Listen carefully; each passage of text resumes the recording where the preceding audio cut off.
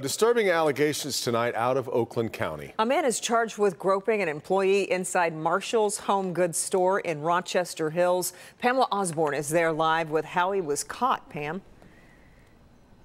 Kimberly and Devin, it was actually surveillance video from inside of the store that allowed police to identify that suspect and then make the arrest. Investigators say the incident happened at this Marshalls HomeGoods store in Rochester Hills on July 1st.